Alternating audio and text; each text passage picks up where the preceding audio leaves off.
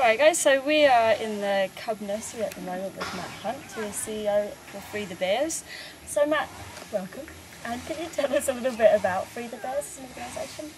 Yeah, the organisation was set up by Mary Hutton in 1993, initially as a petition group to campaign against the use of bears in biofarms in China. Then in 1995 it became a fund when people started giving donations. And we've been working here in Cambodia since '97 and now work in 6 different countries throughout Asia. Awesome, and can you tell us some of the challenges that these bears face across Asia? There are different challenges in every country really where we work. There are common themes: illegal hunting and habitat loss.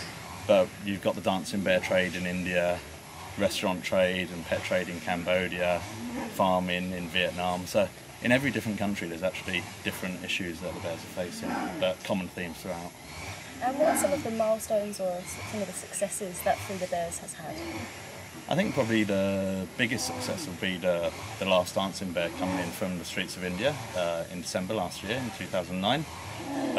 That was pretty amazing, you know, almost 700 bears rescued in 7 years and bringing a trade completely to the end. Other milestones, you know, they're harder to quantify, but you know, in Cambodia we've managed to prevent biofarming from ever becoming established because we've been working here for 13 years. So there's no actual date that we can pin to that, but it is a success that we're proud of. And then, yeah, of course, every bear that's rescued really is a bit of a milestone. And what about some of the really cool bear stories that kind of really stick in your mind, really special bears that for you really stick in your mind? They're all, I mean, it sounds silly, but they are all special. But yeah, there's certainly some that stick in your mind. We've had some with terrible injuries that have come in, particularly snare wounds here in Cambodia. And it's quite amazing when you see bears that arrive basically on death's door with half of their legs chopped off and terrible injuries. And to see them not only bouncing back health-wise, but psychologically and learning to trust people again is really quite impressive. Yeah. And so for the future of Free the Bears, what can you see for the future? What sort of things? What do I see for the future? Yeah. I don't know. I don't think we're going to be packing up and going home anytime soon. Every bear that we have represents a lifetime obligation of care. So even though the last dancing bears have been rescued, we've still got to provide for those bears in the sanctuaries for the next 20 or 30 years.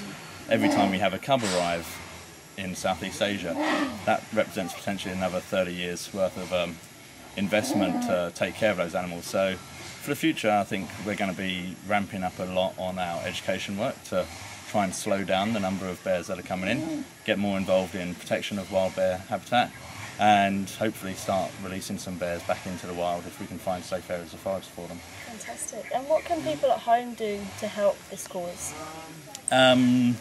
Well, I mean, the whole fund is run mainly through volunteers and by people sponsoring our bears. So if they go to our website, freethebears.org, they can sponsor the bears and, of course, come over and volunteer here in the sanctuaries or join one of our eco tours.